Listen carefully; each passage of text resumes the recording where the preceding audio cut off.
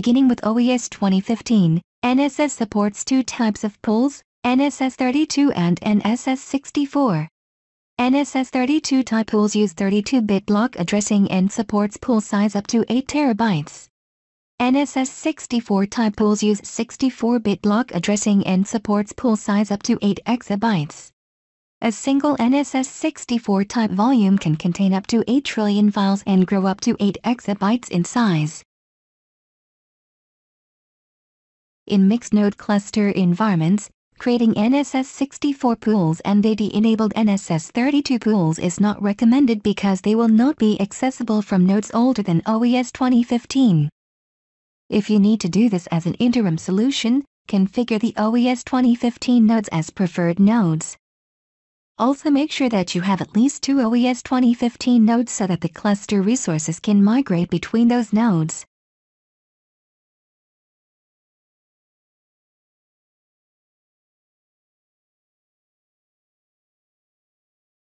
In NSSMU, select Pools from the main menu and press Enter.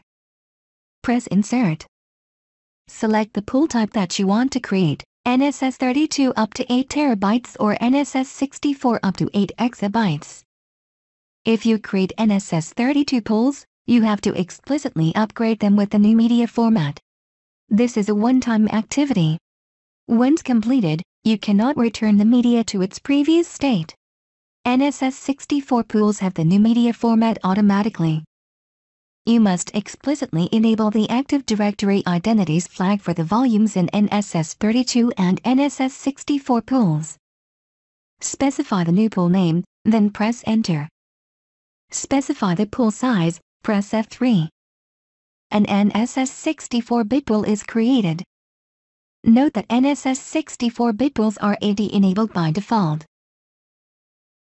By following similar steps, you can create an NSS32-bit pool. NSS32-bit pools are not AD-enabled by default.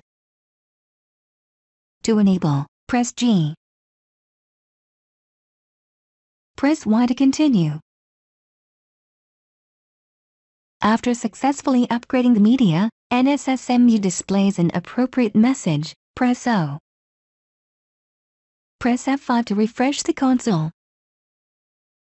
Create 2 volumes respectively in NSS64-bit and NSS32-bit pools. Select Volume 1, then press G. Press Y to continue. After successfully AD-enabling the volume, NSSMU displays an appropriate message. Press O. Press F5 to refresh the console. Similarly, AD-enable Volume 2. You can also upgrade pool media format and AD-enable volumes using NSSCON and iManager. The following slides walk you through the procedures.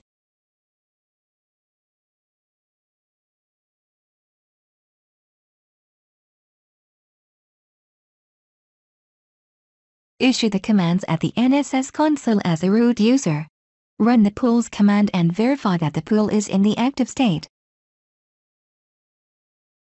Run the current pool media format command.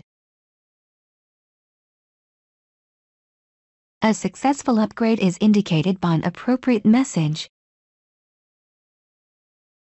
Run this command to upgrade the file system media format of the newly created NSS32 pools for shared and local pools.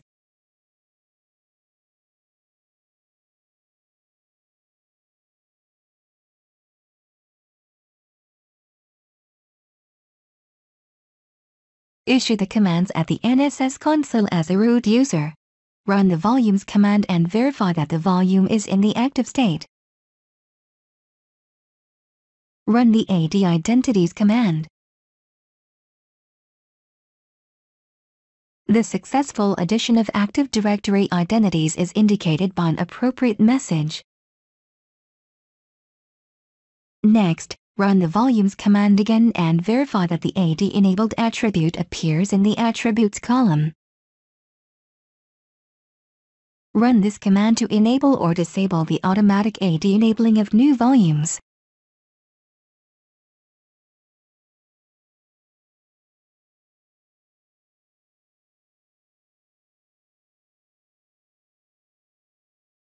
While creating NSS32 pool type, select the Upgrade Media to Support AD Users checkbox. NSS64 pool type is media upgraded by default. Therefore, this checkbox is selected and you cannot edit this field. While creating NSS32 and NSS64 volumes, select the AD Enable the Volume checkbox. If you miss to AD Enable a volume while creating, after creating the volume anytime you can edit the properties of the volume and AD Enable it. This concludes the demonstration of large storage support implemented in OES 2015. Thank you for watching.